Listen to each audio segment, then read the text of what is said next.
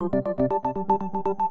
latest leak from Edward Snowden's NSA files details a network of taps that collected data from all around the world. A presentation slide published in Dutch newspaper NRC Handelsblad shows as of mid-2012, the NSA had infected more than 50,000 computer networks around the world with malware designed to steal information. The infiltrations, known as implants, are reportedly remote controllable and can be activated and deactivated at will when they're needed.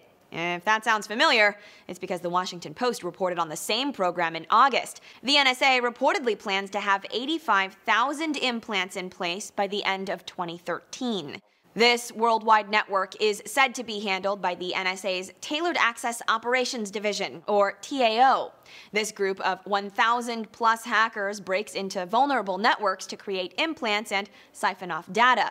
And given the NSA's slide laid out 50,000 implants as of last year, TechCrunch says TAO looks to be right on track. It's basically what you'd call textbook spy work in the digital age, from an agency tasked with spying. To hear from Snowden documents via the NRC that it's now climbed to 50,000 is hardly surprising. And it appears the NSA expected the expansion of its data mining efforts would continue unimpeded. An article published last week in the New York Times details a leaked 2012 paper that laid out the NSA's broad plans for its next 4 years of intelligence collection. And the NSA had its eyes on the lofty prize of everything. That strategy document said it wanted to be able to grab data it needed from anyone, anytime, anywhere. Whether that stratospheric goal or the proliferation of implants has changed since Edward Snowden made off with his trove of data isn't clear.